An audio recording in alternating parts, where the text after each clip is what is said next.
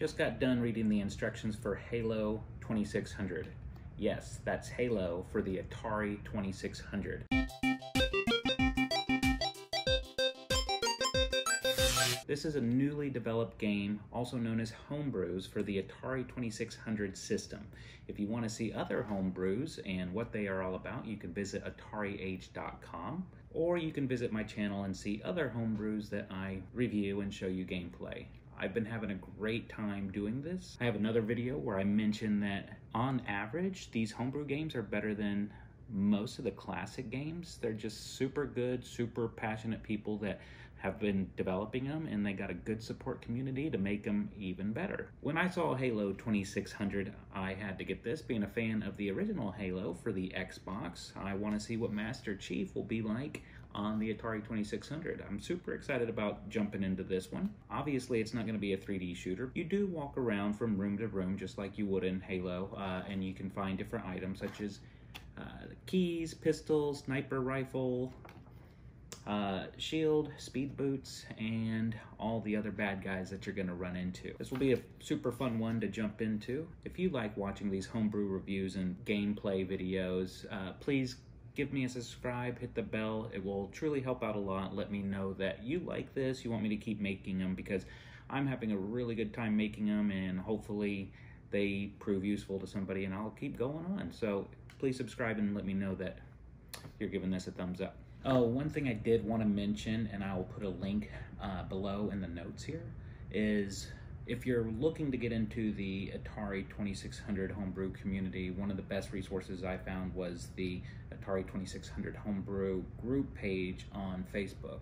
And again, I'll put that link right below for you so you can access that directly, join the group, and there's a lot of good dialogue. Everybody's really cool there. Nobody's being a jerk like in typical Facebook action. It's a really good group.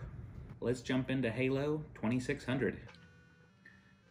All right, folks, I just want to remind everybody, every time we do a homebrew, I jump into it for the first time with you. So I'm not an advanced player. This is not a walkthrough. This is just exploring and discovering new games. We're going to figure out this together. It's an adventure, so let's just fire it up and see what we think about this game. Halo 2600. Let's go. Here we are, Master Chief. We seem to be in one of the forest regions of Halo. Oh, and there's a gun. The walls kind of remind me of Adventure. The walking and the gun reminds me of Raiders of the Lost Ark, and we will shoot that guy. Shot him dead. Ooh, a shield. Now, when we have a shield, it will only protect us one time. Whoa! Lost my shield. What is this? Can't go in there. Maybe I can if I find a key. Oh, there's a key. And a bad guy. I can only shoot side to side. They can shoot up, down, diagonal. It looks like, so that's not fair, but oh, look at that. This wall has been opened. Those are turrets. Oh no, that's alien technology. Touch that, you're dead. Pretty cool little shooter for an Atari 2600 game. Gotcha.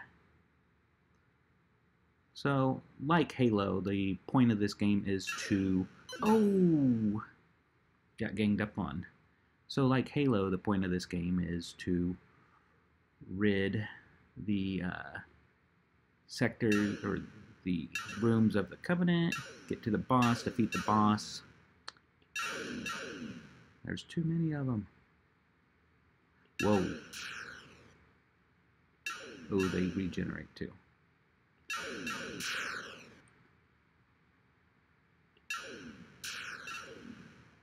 So you get the row, and it takes care of all of them. That's pretty cool. Ooh, sniper rifle.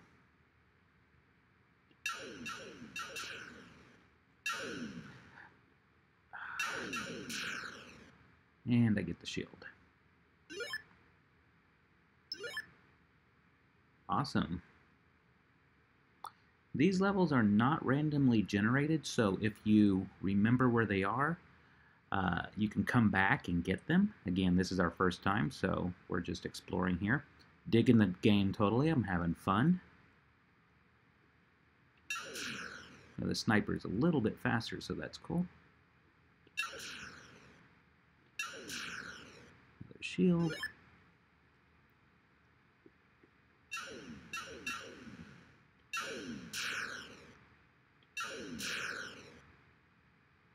Cool. It's good. I'm impressed. 2600 games. Great. It's getting super stressful because I don't have a shield. I'm going to run.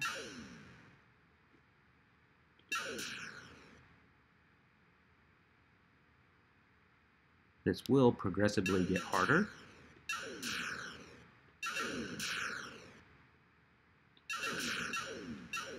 You know, I'm thinking this is a pretty good reimagined port of Halo for the Atari 2600.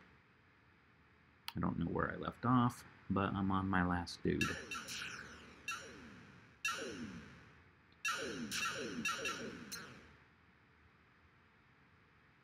We're just going to plow through here. Say, I'm beginning to get the hang of how the enemies, the Covenant, are acting, so I'll be able to get better and better. But hopefully you can see that this is actually pretty kind of cool. If this was available in 1982, I bet everybody would be talking about this one. I'm going to go down this time. No, I'm not, because that gun was up there.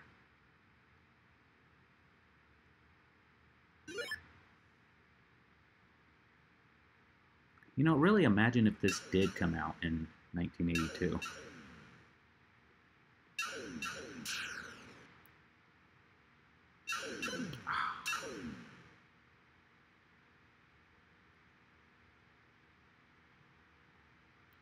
Look at little Master Chief's feet.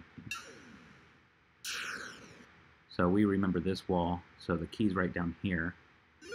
That will help us in future games. We know exactly where we need to be going. Well, at least I hope this is the right way.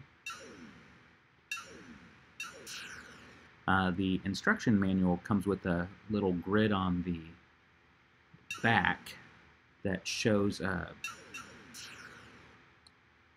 the colors of levels, so you can kind of keep track of where items are. So you can take note, come back and I remember this one. Take note and come back and get the items you need. Not waste time and room. Oh. My controller's stuck a little bit there. Not the game's fault. It's probably I am using a classic controller from the 1700s. So it's probably not the most responsive.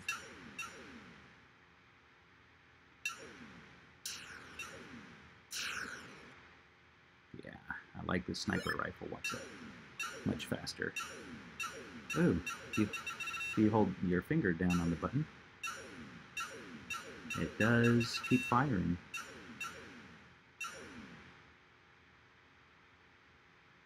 I don't want to touch that.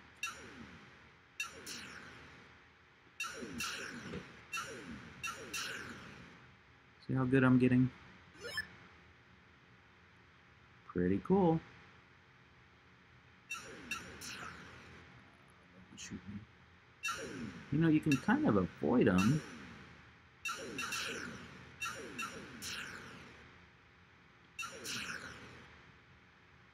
But I guess it's less stress to get rid of them.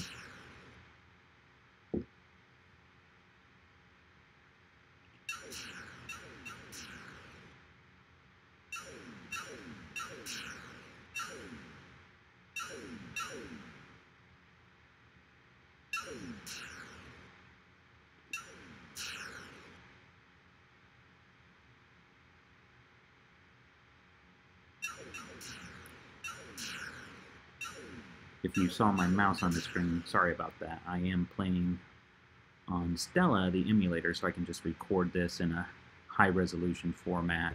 Anyway, Went through a couple games there. Of course, we're not going to make it to the boss on this game. We just want to explore, see how fun this was, and I would say I'm pretty impressed. This is highly recommended. If you want to jump into homebrews, I would say this will be in my top 10 that you have to try. Super fun, great little concept of making Halo for the Atari 2600.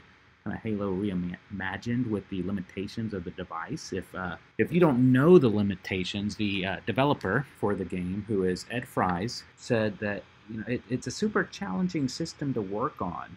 So it only has 128 bytes of RAM for variables and 4K bytes of ROM space to fit the entire game and the graphics in. So it's super challenging to keep this functional with such limited space. But anyway, if you like this video and you want to see more of them, please subscribe. It'll help me a lot. It will let me know that you're enjoying these, and I'll just keep making them because I'm having a blast making them, and it prompts me to keep buying more homebrews, which is super cool. I'm just really digging these homebrews. You can buy the homebrews at atariage.com, and until the next homebrew, I'll probably be putting out 1 or 2 of these every week, so keep checking back. We'll catch you on the next video.